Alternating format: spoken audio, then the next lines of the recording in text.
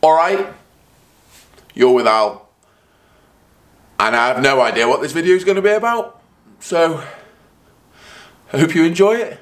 I get worried with the videos, not worried, but a little bit anxious about the stuff that I'm doing, especially at the moment, because I'm just in the garage, do you know what I mean, and there's only so much you can do it and balls into a white curtain, and I worry that people won't find it interesting and everything. But going back to why I started the channel, I wanted it to sort of document my own practice. It makes me accountable for what I'm doing, and then if people can learn from the stuff that I'm doing, then that's kind of the whole point. I was coming in to do a practice session anyway, so I'm just going to do a practice session and then just talk through some of my thoughts, whatever comes into my head, which could be a bit of a dangerous game, but you could call it Confessions of a Not Yet Champion Golfer. Little standard warm-up with the TRS. This has been like, what word can I say? Revolutionary for me. It's kind of like everything I've tried to do in my golf swing, this has helped me out so much. It really has helped me out. If I'd had this a few years ago, I think I would be in a different place than what I have been in the past, to be honest with you. But having said that, the videos that I've been doing have helped me massively because I'm able to watch it back, and that's the whole point of it. Makes me accountable for my practice. I've been thinking about it a lot recently. Something that really held me back over the years. So I went to college in the States, in Florida, struggled with the grass, developed a real issue with my short game and pitching, real like big problems with it. But my main strength was my ball striking. Because I started struggling with the short game, I spent literally every moment of practice just trying to hit a decent pitch shot. And it was all technique, you know, it was so much like conscious, get it here, do that, because it was always really steep and shallow with it. Sorry, steep and narrow with it. So it was all like, always technical thoughts. And then because I did that, I managed to turn a weakness into, basically it got weaker. But because I'd spent so much time at it, I'd turned my strength into a weakness as well. I was in a bit of a mess, and you hear that all the time, don't you? You know, turn a weakness into a strength. I'm not sure it's a good idea. And I think if I just worked on turning my weakness, which was the short game, into something that was okay, not necessarily a strength, I'd have been miles better off because I'd have maintained or improved my strength of ball striking, and overall my game would have been better. And I just feel that that's probably something that... That was nice, wasn't it? Come back to me. I just feel that was probably something that over time held me back. I'm not making excuses here at all, because I'm not, because I am keener than I've ever been right now, certainly to play competitive golf. Of course, you've got to identify areas you need to get better at, no doubt, but just make sure you're not neglecting other sides, because it's so easy to get overly obsessed, and then before you know it, you're in a place that basically you're worse off than you were before, and that's definitely what happened to me. And this is going back now, you know, we're going back over 15 years ago, and I feel like I'm only just getting back to the ball striking that, to be honest with you, I'm better ball striking now, but I'm only getting back to being confident in that side of things. And my short game, pitching, is alright. You know, it's not amazing. It's not. And I can keep getting it better. But get it better through doing the challenges, through being a little bit more competitive based practice rather than just being obsessed with technique. So that side of my game is a lot better. And I feel like I'm technically a lot better in the golf swing. I've got a little thought on a technique in my golf swing, actually. People that I teach especially, most that have issues are slightly steep or over the top. And this is a thought that I have now with my golf swing, just when I'm working technically, and I feel like it has improved me, just a different approach to get the club shallowing a little bit. So if you get to the top of your backswing, on the way down, I mean, this was my fault, was I always got this right shoulder in, So it'd go in, club would get narrow, steep, and I'd have to back up, which then get me flipping it. So if you get a feeling of getting to the top of the backswing and then focus on making the distance between your ear and the outside of your right shoulder as long as you can. So you're here. See, I feel like this is stretched down now. So that distance there is as long as it can be. You can see how the club shallows, rather than that's as short as it can be, get steep. Here, long as it can be. And you can see that club can then just come from the inside, continue on the turn, the club can just release on the arc. And that's where I feel, I mean, that felt lovely. When I get it right, it feels so good and so free, because the club is just following the rotation of my body. And I love that fact. Honestly, I love hitting balls. I love this process. And I'm so much more excited to play tournaments now because I feel like I'm in a better place for it. Got a little bit more on that as well. I'm getting deep today.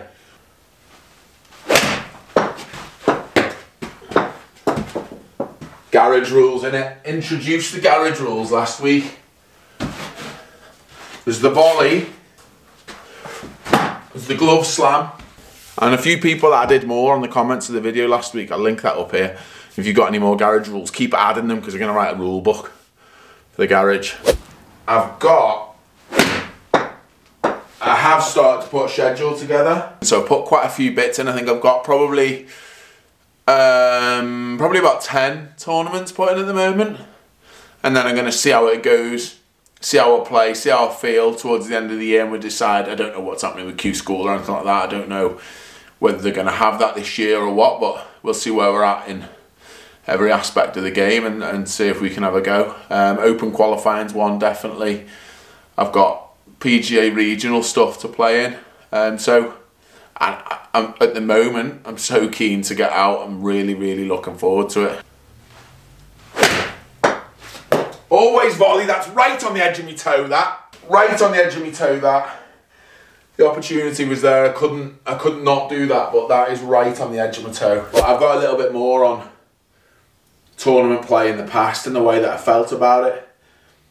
And it's probably a way that I feel a lot of people may sort of think about the game. Couple more feelings. Long in that neck, open up. In the past, I've avoided playing tournaments because of the discomfort I'd feel, the fear of not shooting a good score. That stopped me from playing. You know, I'd avoid that thing, whereas now I feel like that discomfort of playing is a good sign. It's because you want to play and you want to do well. That's why I want to try and play as much as I can this year. I don't know, it just feels a little bit different. I just feel like I've applied myself and applied my head a little bit better. Oh, look at that, back into the pile. My levels of like expectation and highs and lows were too big a difference between the two. So I remember, couldn't make a cut on Europro, just couldn't. I really struggled, you know, just wasn't playing anywhere near like my capabilities, like I felt like I could play. Let what other people were thinking kind of affect me. Not even what they were thinking, because the people you're playing against, they don't care at the end of the day, but I wanted to show that I was better than what I was showing. But I let the bad scores really define me. So my bad scores was like, well, that's the golfer I am. And it was kind of like the thinking of, I just need one good result, and I'll be there, you know, that'll sort me out, that'll give me the confidence I need. I started to get a couple of results, like I made 3 cuts in a row, played quite nice, put myself in contention a couple of times, got on TV. Was on TV, yeah, on Sky Sports. See, when I was on this hole with my bald head, it's not very nice with that rain flying on it. It's got some nice, you know, some nice cushion there on top of his head. Shot 49 on the back nine, but let's not talk about that. That sort of put me on a high then. So I was like, yes, okay, that's it, I've got it, you know, feel great about it. Missed the next cut, and I went from there to there again. And it was just like, I feel like the higher you are, the more there is to fall, if you get what I mean. And I don't mean that in a negative sense. Of course, like, be happy, be confident, make sure that you're taking the most out of when you do play good.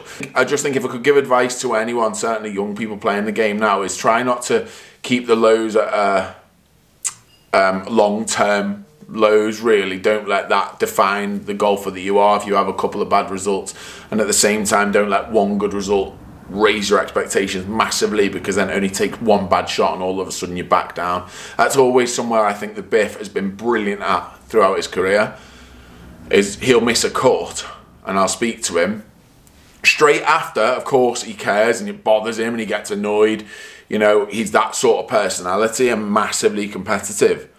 But the day after, didn't happen. Basically, as if it didn't happen. It's like, yeah, what's next? I think that's the sort of mentality, is the difference between the lads that are, you know, top on tour and the lads that aren't, basically. I told you I was talking a lot today. And that sort of expectation thing, oh, it does feel good, this. That expectation thing, you've got to play the long game, you know, if you want to be as good as you can be. I mean, that was when I was like mid-20s. I'm 36 now, I'm still doing it. 36 years old and I'm still trying to play to the best level that I can play at. And if I realised that at mid-20s, I wouldn't have put myself under as much pressure, and maybe I'd have done better. I don't know, you know, you learn these things as you go. It took me a while to learn a few things with the game and certainly the mentality side of things. But that's kind of advice I'd say, is just don't feel like you have to rush it. Don't feel like one bad result, you've got to do it now, you know. It's not like that. And I think if you can think that way, say think a few more times, but if you can think that way, then you will kind of do what you want to do earlier. So in terms of my practice in here, obviously done a lot of technique stuff. You know, when you were like a kid, if you played golf when you were a kid, or you did anything as a kid, I don't think there was many that really thought about technique. And my short game when I was a kid was really good, you know, up until maybe 18, 19 years old. I was really, really good. But if you asked me how I played shots, I wouldn't have a clue. Like, literally wouldn't have a clue. How do you hit it like that? Well, I don't know, just did it. And I'm trying to get kind of back into that mentality, because that added in with the technique work I've done. I think finding that balance is the key. So what I've done to try and sort of get back into that way of thinking, like, as I would play as a kid. I don't know if you can see, but I put these dots. So I've got black dot there, black dot there, red dot there, red dot there, blue dot there, blue dot there, green dot there, green dot there. So completely random dots, but just pick them and try and just hit them without any like practice swing, no thought of technique. Just pick a dot and hit it. So let's say that one got me 54, got to launch it low. A little bit low of it, but no thought. Up high blue, a bit forward.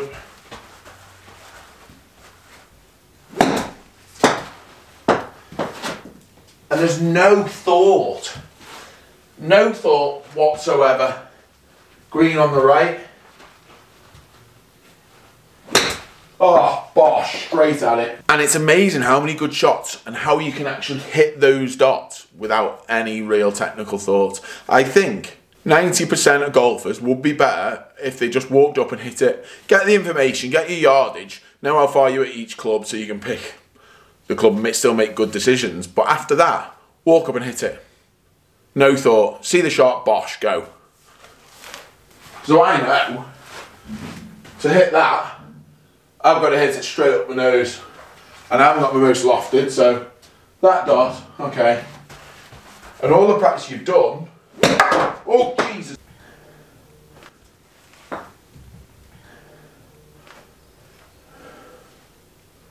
Okay, so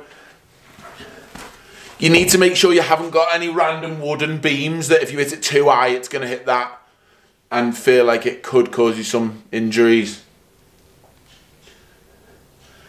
That's put me off a bit. What was I talking about then? Oh look, wood stains on my golf ball. Wood stains there.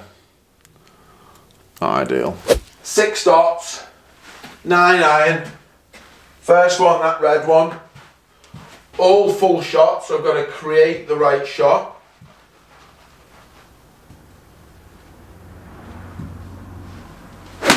Oh, pure. Straight at it. Bullseye. Green dot.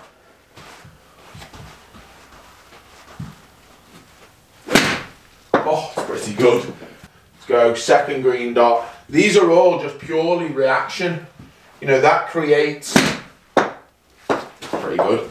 It creates the trajectory because I can see my target. And I'm just reacting to it, so second green dot, bit higher. That's hard, no, that. Blue, high blue. Oh, we're going to have to go a bit forward with it.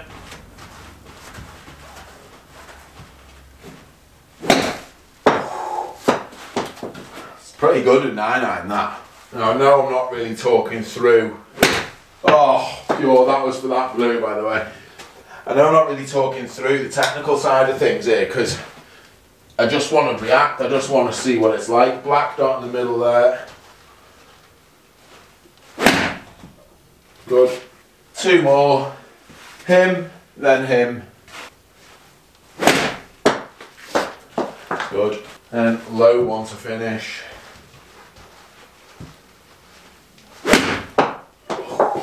One technical thing I will say, actually, I wasn't thinking this when I do it because I practiced it. But when you're trying to play those flop shot ones, and if you've got kind of tight lie, a little bit different if it's sat up. But always make sure, even if you've got it forward, you've got the club face open, always make sure your sternum is over the ball because that's where the club's going to bottom out, wherever your sternum is. Your sternum's back here, you're going to hit the ground here, it's going to bounce. If it's sat up on fluffy grass, you can afford to have this a little bit behind, it's going to slide underneath it.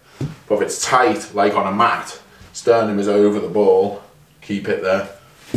Just a little technical thought, but yeah, I just think there's a lot to be said for that sort of practice.